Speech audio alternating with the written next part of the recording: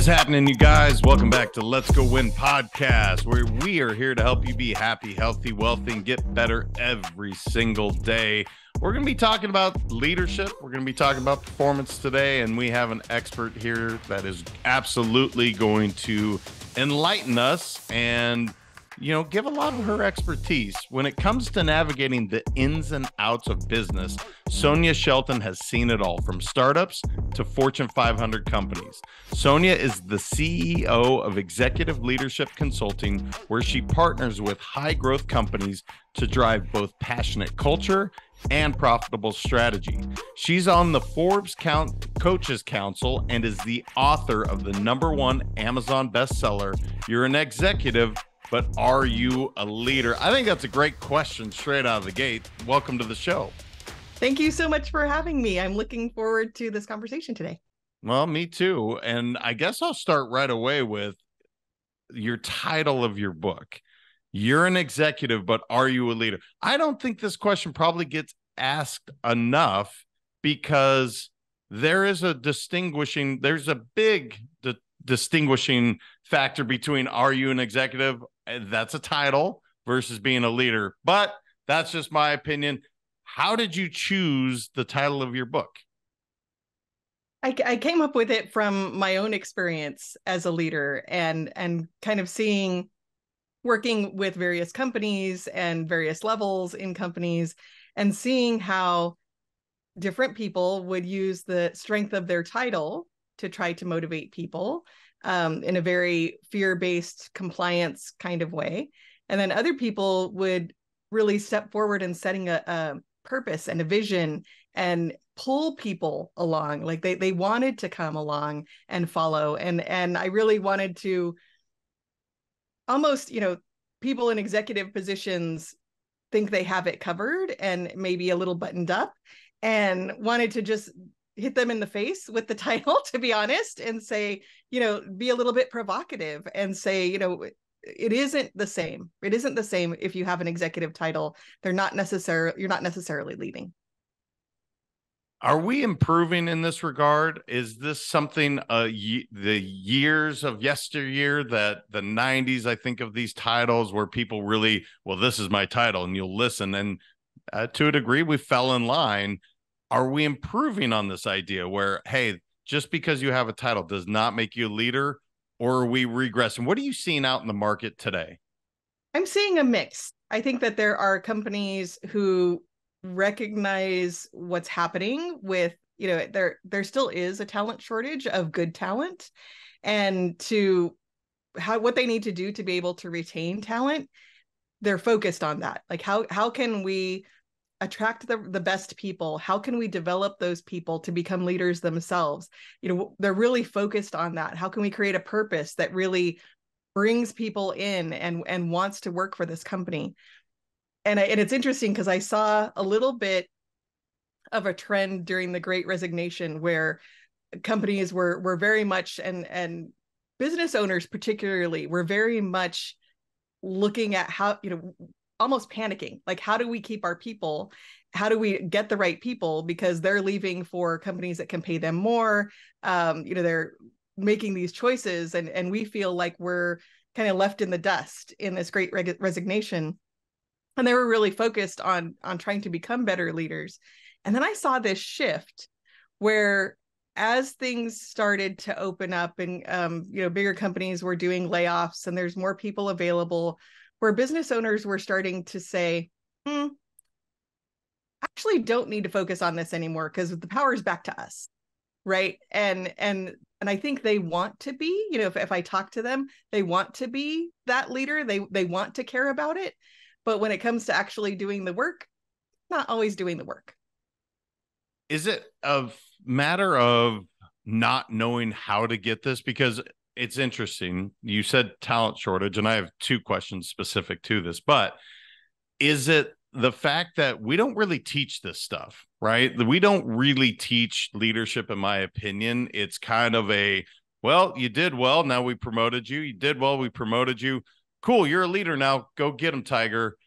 Whereas this isn't being taught in most schools. I don't see leadership being taught. Let's just start in high school, and then maybe you sprinkle it in college if your focus is in specific organizational leadership or leadership. But is it that, or do they have the tools and it's like, well, what is it? Why aren't we? Leadership is so important, and yet the theme around the country, not just only in companies, is that we are failing in large part due to leadership. So where have we missed the boat? Sonya, what's going on here? There's got to be, we missed it somewhere along the way. Yes, I do think education could contribute significantly. And I think there's also, just shifts in culture about how sports are played, how kids are acknowledged as leaders or not acknowledged as leaders, particularly women, right? I think there's been a shift for women, but I think there's still some residue there. But I agree with you. I think there is a skill set that's missing. And then I also think that companies aren't necessarily prioritizing it, right? So do they really get the benefit, or are they still seeing it as the soft stuff, right? And that's where we really focus, is on this connection between leadership and culture and business strategy. And I think some of it is in my industry, not necessarily making those business connections for leaders to say, how do you make this a business case, right? To say, why is leadership important? What can it do for your organization? So not only do I think that there's a skill gap, I think there's also an understanding gap of what leadership and culture can really do for your business, that it's not a nice to have. It can really be a game changer in your business if it's aligned to your business strategy. Yeah, and she was using air quotes when she used soft skills. And it is an interesting term. I cannot stand it, because it is, you hear it all the time. What you're saying is absolutely accurate. They call them soft skills when it's actually having real conversations with people, genuinely caring about someone else on your team. To me, that doesn't sound soft. That sounds like, okay, these are retention. It's going to save your company a ton of money. How did soft skills ever even come? Where did that come from? Where do we say these are soft? Because the truth is, I see most leaders avoid these conversations because that's hard. That's real work.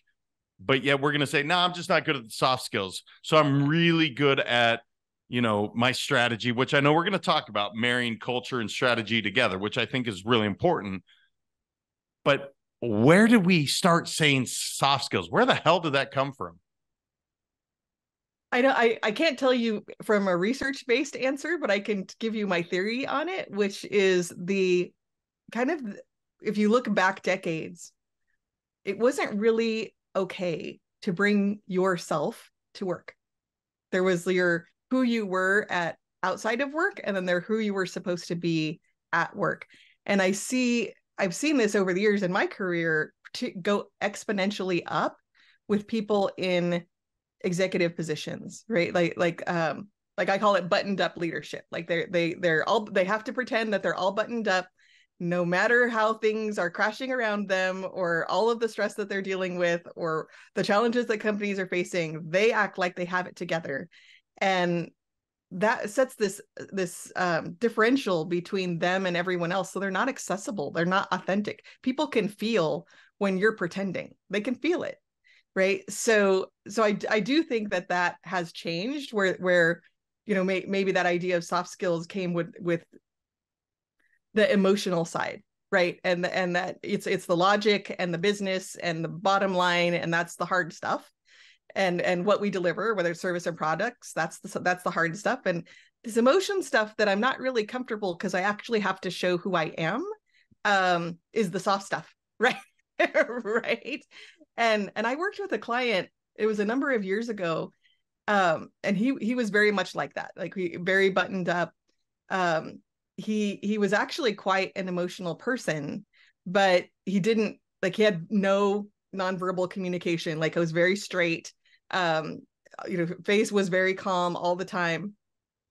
And then he would tell these stories to his team. He loved to read, he loved history, and he would make these analogies to historic figures and try to be inspiring, and people would be like, there's a disconnect here. Like he's saying these stories, but we don't really believe him. And those stories were authentically who he was, but because of how he was trying to show up and always sort of being stoic and not having any emotion, people couldn't connect with him. And so when I worked with him, it was around just breaking those walls down and allowing him to show up as him.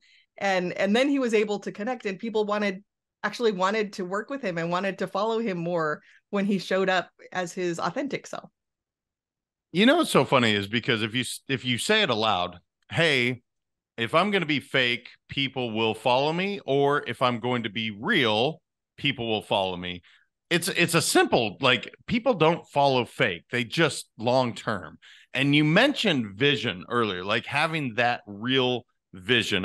One of the most important things a leader does is to create a vision so big that everyone else's vision can fit inside of it. But that's going to require you to be real, not fake. So when you actually say it aloud, it's like, well, of course. But because of this idea, and I was this way for years, guys, just so we're clear, I was that buttoned up guy that said the exact thing, had to look a certain way, had to know all the answers. It's all bullshit. That's not the way the world works, but it is kind of our understanding of what a leader should be. Is that because what we're seeing on TV? Is that because what we're seeing in leadership and politics is I can't really be myself because I'm just going to get destroyed? But isn't that really where we need to go to have true influence for people to follow us? Yeah, absolutely. And I think that there's also this dynamic of human nature to put people in authority on a pedestal, whether they want to be there or not, right? And so I have empathy for leaders in these situations where they're always being watched. I tell my clients they always have their own personal paparazzi following them around. And whenever they see anything that doesn't, when your walk is not matching your talk, it spreads like wildfire. And I had this happen in an organization that I was working with. The CEO was really passionate about safety.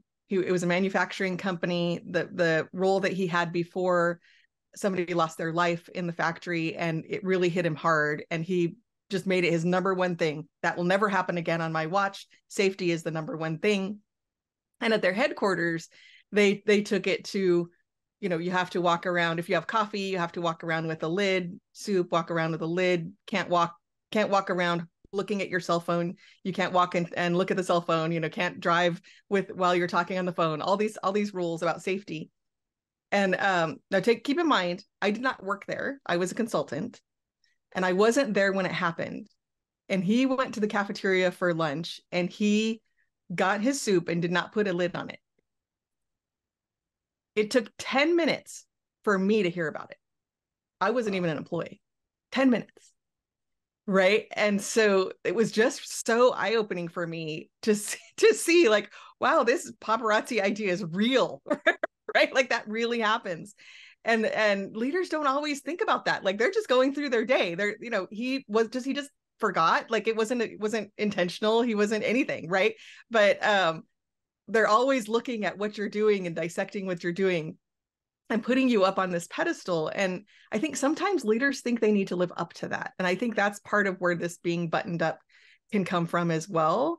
It's like, well, they're expecting me to be this way, and so I'm going to be this way, even though that's not really me. And it's really sort of fighting that tendency of their expectations of where to put you on that pedestal and bringing it back down to say, I have this role, I have this leadership role, but that doesn't make me a better person than you, right? We just have different roles in the organization, right? So really trying to remind people of that. And I think when you're authentic and when you're vulnerable as a leader, you don't have to say it. People just know. It's like, oh yeah, you're a human, right? Like, oh, okay, I get it, right? How was his response? I'm curious because I think he has an opportunity here, right? He's clearly set out to have a policy, and the policy was good, which I think any policy created, it starts with a good idea. I'm not saying that his was a bad one. I'm curious how his response was to the criticism or the scuttlebutt that he didn't put the lid on his coffee. Did he own it and say, look, I'm fallible, I didn't think about it? Or did he say, you know what, that's not for me, that's for everyone else? How did he own it? Yeah, he absolutely owned it. And he and it was about, you know, he wanted people to be accountable, right? That we're going to make mistakes, but we want to keep this front of mind and keep it, you know, appreciate you holding me accountable too, right? Like we need to hold each other accountable because sometimes we forget.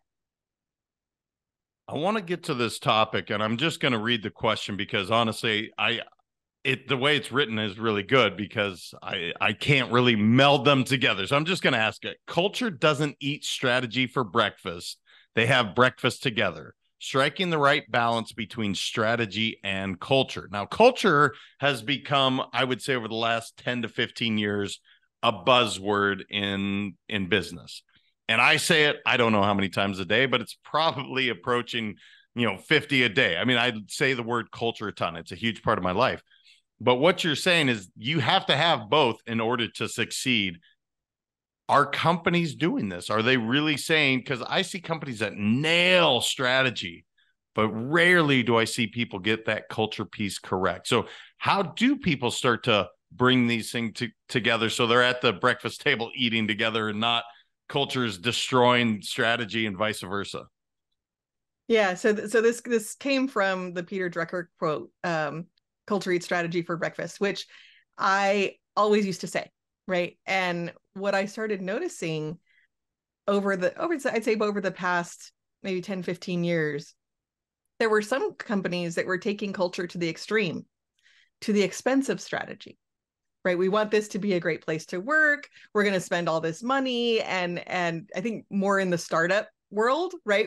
Where it's like, we want it to be fun to work here. We're going to do all these things for the employees, but we don't really have the money, right? And so they were doing it at the expense of the business. And it really made me reflect on this idea of culture eat strategy for breakfast, because they owned that. They were like, I believe that, we're going to show that that's true, but they kind of lost the business strategy part of it in the process. And then, like you're saying, there's other companies that are really focused on strategy and culture takes the back seat.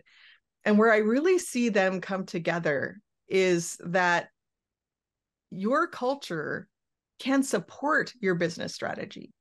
And when you change your business strategy, when you change your vision, when you get more clear about your purpose, your culture needs to change to align to those things, to make them happen.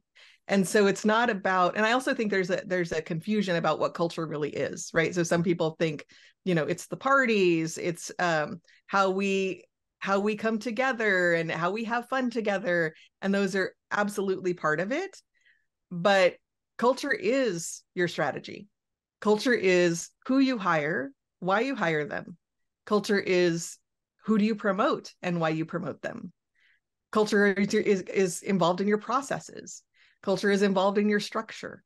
Culture is involved in, how you come up with goals and how those goals are measured. All of that is part of your culture. It's part of communication, is part of your culture, right? So I think a lot of companies don't really recognize what culture is. And so they're trying to bring all these things in. And I see a lot of companies trying to do like nice things for the employees and do things to have fun. But all the other parts of what I define as culture are broken. And so it falls flat. People aren't really engaged. They're not having fun. It feels like awkward, right? right. And so it's because the company doesn't understand what culture really is.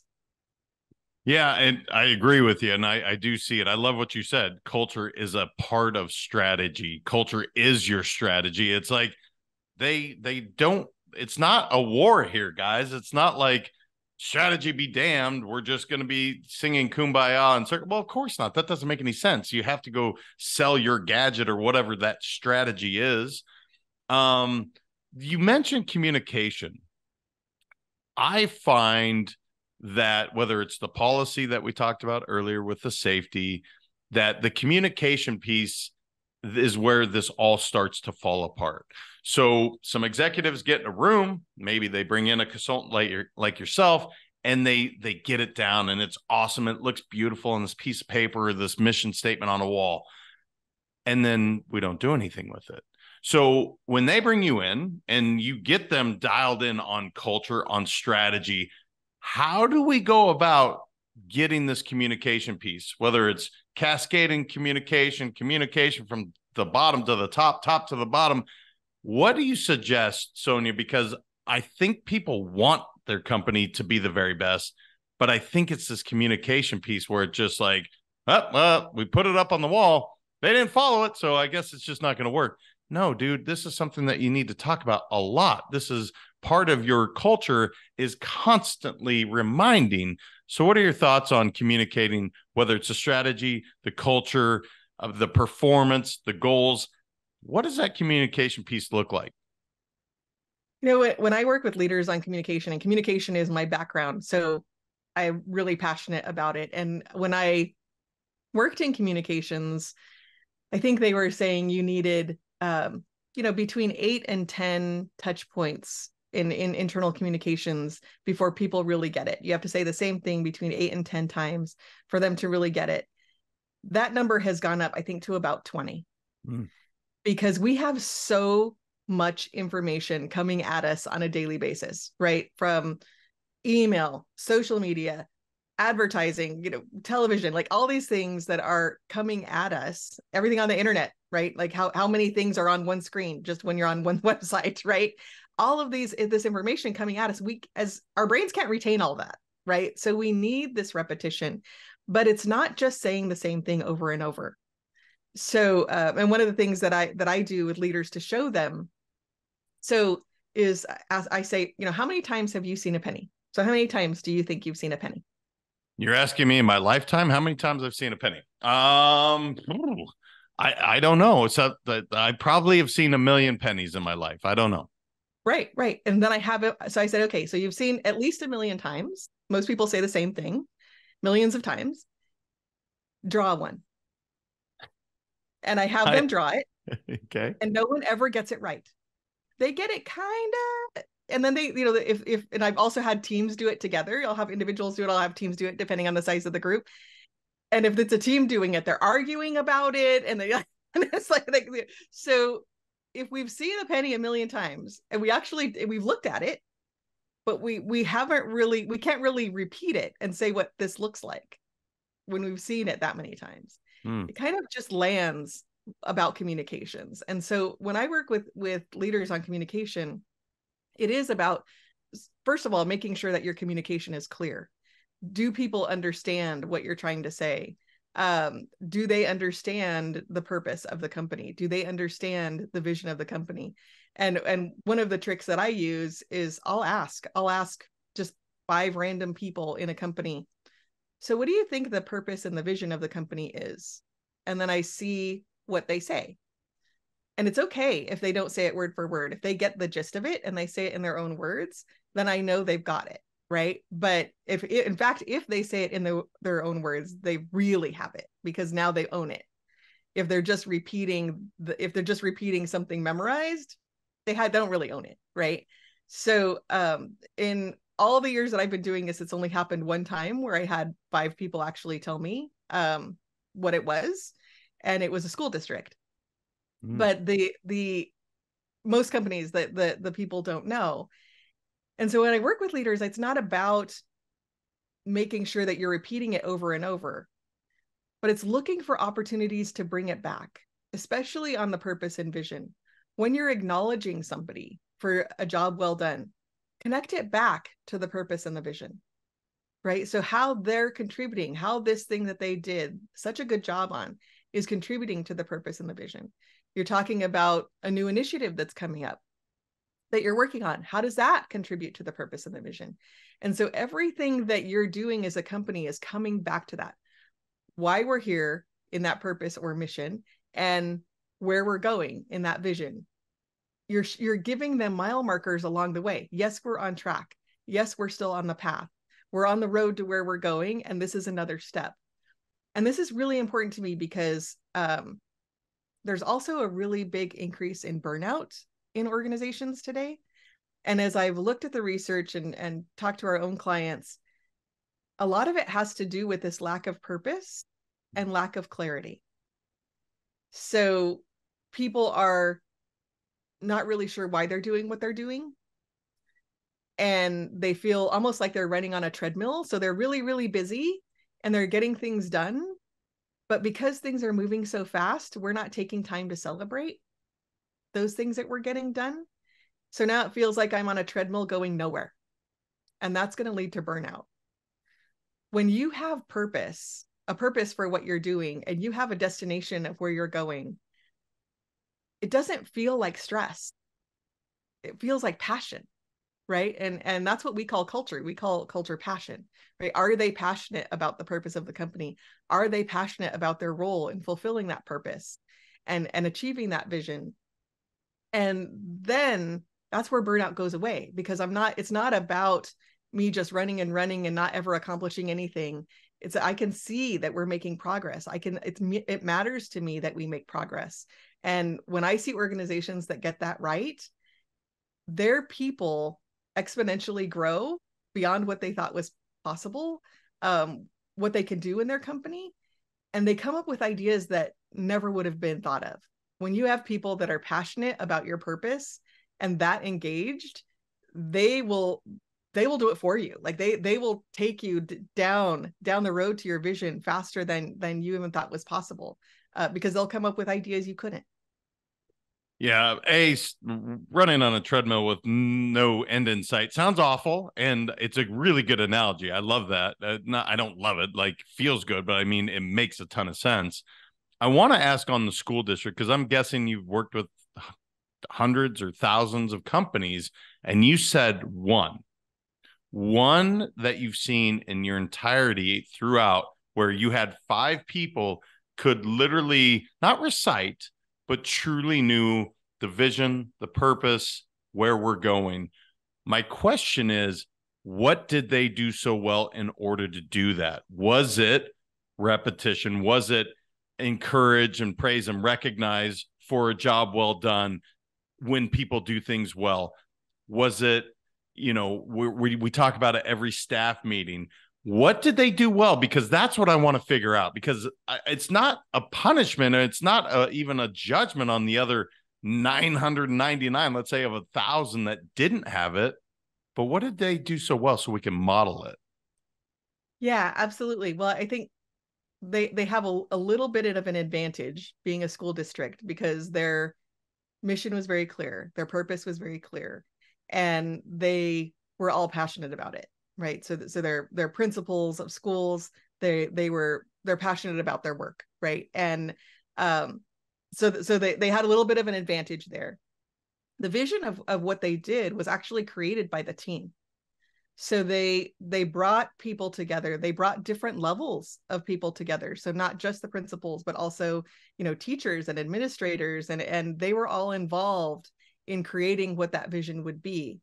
And so they owned it because they were part of building it, right? And that's what we do with organizations when we work with them on creating vision, is really enrolling as many people, not just the leadership team, in creating it. That doesn't mean that they're going to be making the decisions, but they have input and they remember that, right? And they have a sense of pride of ownership when they're part of it. And then they can remember it because they were part of creating it. So I think that was one thing that they did really well. They also invested in their leaders, right? So I came in as part of their leadership retreat. And when I did asking the questions was, I joined them for lunch before I did my speaking engagement, and just was randomly asking people at lunch as I was meeting them. And then I talked about it when I spoke with them that afternoon, that, how impressed I was. And some of the things that they were doing or saying was, well, we're investing in our leadership. We're having retreats like this where we're coming together, we're talking about it. We're saying, how do we move this vision forward together? What's not working? How can we fix those things? Right. So they're really focused on it and making sure that their leaders are supported in making it happen. Yeah, and as you're talking, I'm thinking of like Undercover Boss, or going back to the guy with the lid and the soup. We lose touch quickly from when we do work in executive to, let's say, if it's a manufacturing plant, to the floor. And so when you bring in, and I'm talking to every executive out here right now, when you bring people in, the people that are working on the floor or truly out in the field, you're getting that level of perspective that you just can't have as an executive. I think this is such an important point as you get clarity on your goals for the year, on your culture of your company, on the vision. Don't be afraid to bring them in, because the truth is you're going to get true perspective. You're going to really know what's happening. I think that's brilliant. I want to ask on red thread leadership, the 5P formula to grow as fast as your ambition. I love the word ambition. In fact, I was just on a college campus tour with my son, and their whole mantra is we are the ambitious. So I love this, and I want people to hear what this 5P formula is all about, because we all have big goals and dreams, but somewhere along the line we mess up. So what's the 5P formula all about? Yes, and I think this came from me listening to executives and business owners talking about frustration with their people. Like, I have this ambition of what I see what we can do, what we can create, and they're not helping me. Right. And so I do think that that's a common complaint with a lot of leaders, is that they just can't get everybody moving in the same direction.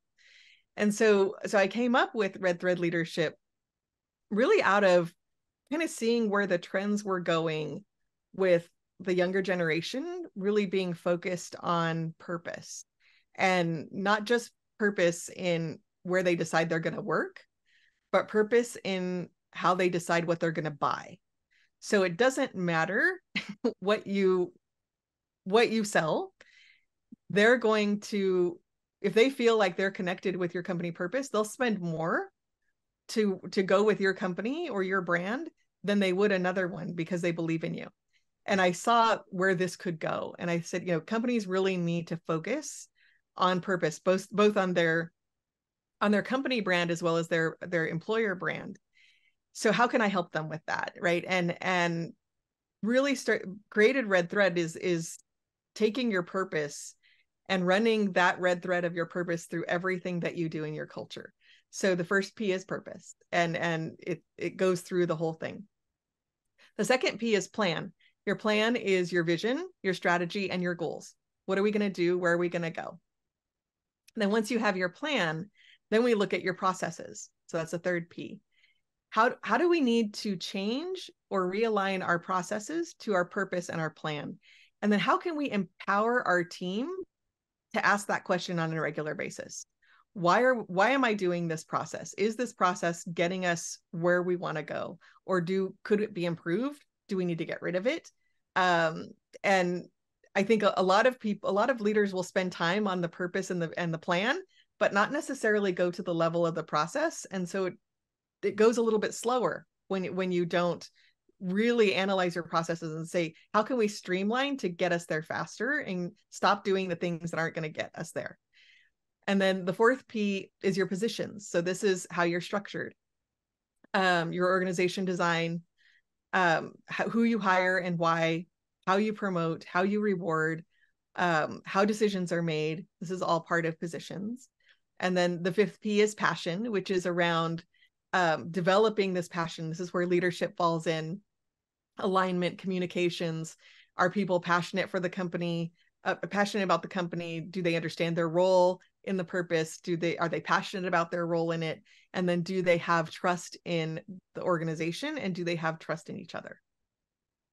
That's awesome. Why the red thread? Why red thread, out of curiosity? Yeah, so there's a few different reasons. One is in Asia, there's this idea that there's an invisible thread that goes from your heart through your hand to the people that you're meant to make history with. And I just love this concept of, to me, that's work. Like, that's business. That's, it's like, it starts with the passion of the heart from the founder of the company who came up with this idea, to getting people involved in creating this idea, and then maybe creating a bigger company. Maybe that founder's not around anymore, but that heart still continues, and the hand is the work itself. and then continuing that thread to each other to make that happen and continue to make it happen. Awesome. If you were to tell leaders right now, you're like, look, I wish every leader had this attribute or attributes where you want to be the most dynamic leader that people truly want to follow through that brick wall. You built the vision, but what are those attributes that they truly have? And I have my own thoughts, but I'm really curious when you boil it down, like the 1 to 3 attributes that you're like, come on, leaders, let's go work on these skills. What are those? Yeah, I think it's authentic presence. So are you with people? Are you really, or are you somewhere else when you're talking to them? I think this is, I would say, my number one thing that I've developed as a leader is to really just be 100% present with whoever's in front of me on my team. And I will see things in their nonverbal communications or hear things in their nonverbal communications if I'm really present to get to what are they not saying, right? Mm-hmm. And so for me, that's a really great skill. I think it is this connecting to being able to start with why, with the purpose, and being able to communicate that in a way that people are excited about it, and being able to have that long-term vision and being willing to be agile on your way, right? So that you're going to achieve this vision, but things are changing all the time. And how can we be flexible and not really stay so married to our ideas of how it's going to happen, but take what's happening and say, okay, we still have our vision of where we want to go, but maybe how we're going to get there needs to change. And being able to have that flexibility and agility to get there. Yeah, you mentioned start with why. I'm guessing Cynic as maybe somebody you've read as well. Is there anyone else, if you're like, you know what, this is a really good leadership book that I wish everyone, of course, you're an executive, but are you a leader? We got to get that one for sure. But is there any other leadership books where you're like, yeah, man, they nailed it? Yeah, I think one of my favorites is John Maxwell. I don't think I can pick one of his books, but I think he and I are very much aligned, and he does bring this concept of the results and the leadership culture together. Yeah, he's got amazing. I would have to pick probably 21 Irrefutable Laws of Leadership. If I had to take one of John's, that's probably it. This is just open forum. I'm sure there's a question. I just didn't know enough to ask you, Sonya. And you're like, JM, come on, man. We got to let the audience know this is your open forum moment. Anything I didn't know enough to ask you where before we kind of wrap this up, you want to make sure to share with the audience? Yeah, I think I that idea of starting with why, that's our first step in how we work with any level of an organization, whether that's an individual leader with executive coaching or working with a team or working with the whole company culture, is this idea of starting with why. Why do you do what you do? How do you deliver on that why? And then what can others expect from you? And so that's one of the things that we really focus on, defining that and getting clarity about that, and then that connecting to your purpose. So when you do that as a leader for your individual why, how and what, right, then that connects you to what you're doing with your team. And when you know that as a team, that connects you to what you're doing as a company. So I just want to reiterate this concept of agreeing with Simon and starting with why. You know, what's interesting is it always does come back to these really, and I mean this as a compliment,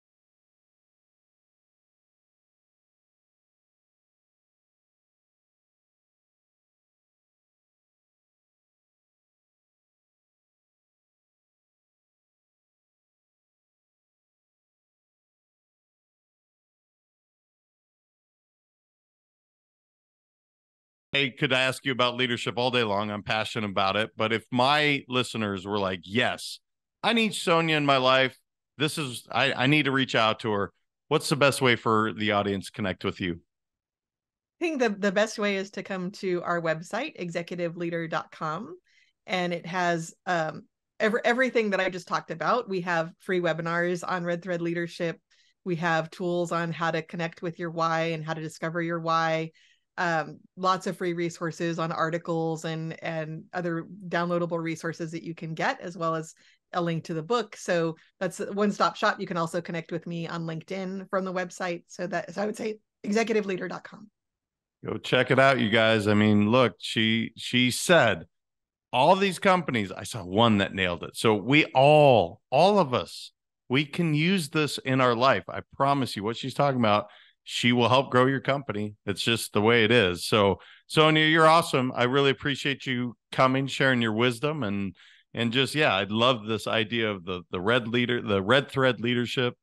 The fact that strategy and culture, they're not at odds. They are actually working together. So thank you for bringing that all to the table today.